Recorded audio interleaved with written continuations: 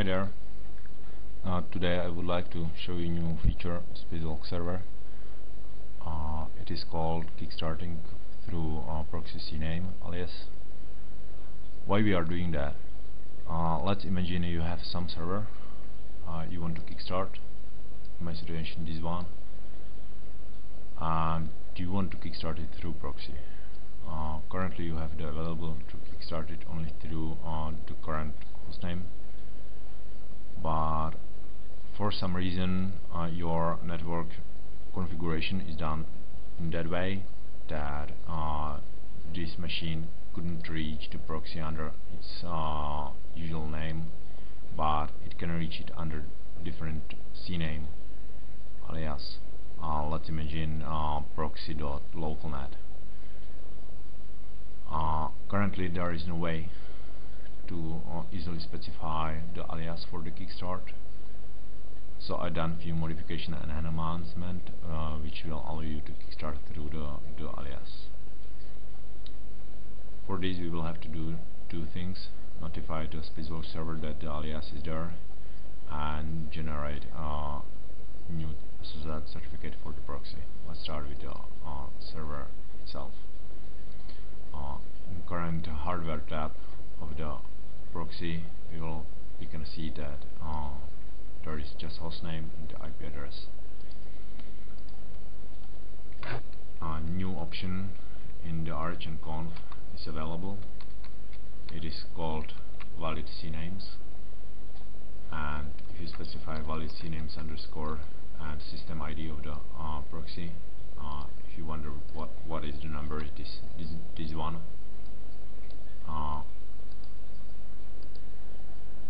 And you specify there a separated list of the proxy aliases. I will save it and restart Tomcat. We will wait few seconds before the Tomcat will be restarted. Okay, start. You can try to reload. Okay, few moments.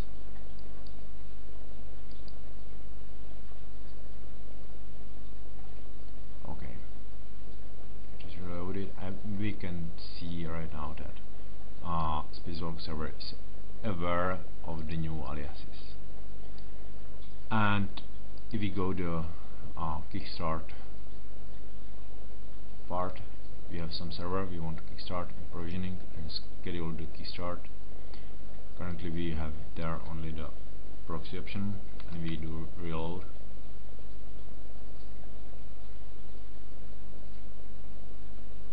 You can see in tree-like manner that there are some option available, and it is the aliases of the proxy original, and you can specify either one.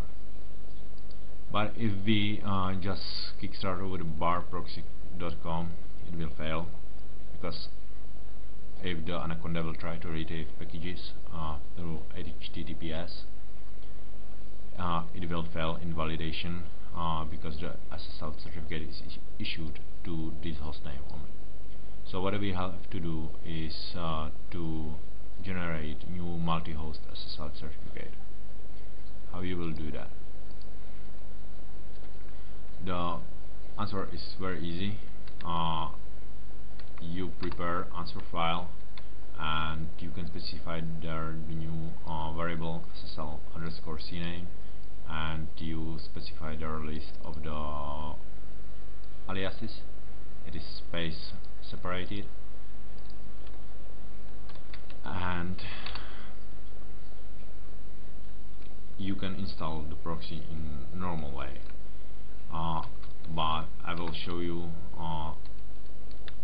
that it will fail right now, because if you previously generate C8 certificate, the configuration file for C8 certificate doesn't contain this specific line. And I will run configure proxy.sh with the answer file, and it will fail, and warn you that this configuration file doesn't have this line under this section. what will happen if this warning will not be here, wouldn't be here? It is easy. The certificate signed request has request extension which contains subject alternative name, and if the copy extension wouldn't there in the configuration file, this part will not make it in the certificate itself. So it will be normal certificate for one hostname, and we don't want to do that. So you have to add the copy extension there in the CA default section. We don't do that automatically because it copy all the extension certificate sign request has, and we decided that we let it on the administrator to know that we are copying all the extension, and I can imagine the reason he don't do that, as there are extension beside alternative names. So we run the installation again, and it goes again. If I don't use the answer file, I can use the -- set CNAME option and specify the alias there. I can use it multiple times.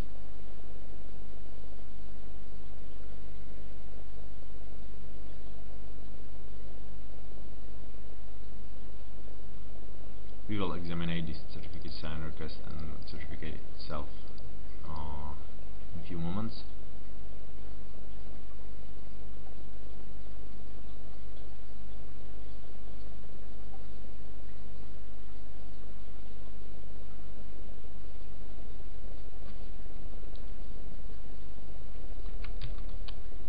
You can see the certificate sign request contains the subject alternative name. For the aliases we specify, but not the aliases itself. It contains even the base hostname of the proxy. That is because when the subject alternative name are specified, then the validation is done only against this list of hostname. Without this extension, the validation is done against common name in a subject. But if the alternative name are specified, this common name is ignored. And we will check that the certificate itself contain the extension, which is due to the copy extension policy.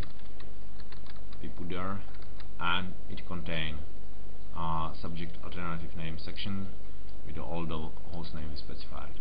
So if we access the proxy server using either this one name, the SSL validation will succeed. So we now use the configure proxy.sh, but you may want to install it manually using RHNSS tool. It's possible. You run RHNSS tool as you are used to, and pass all the variables you know, and the new variable is -- set CNAME. You specify the alias there. You can specify the -- set CNAME a few times, multiple times, and if I run it, pass the password there, it will generate new certificate, and you can see here that it contains the foobarproxy.com, which I specified on the command line. And that's all. Thank you for your attention.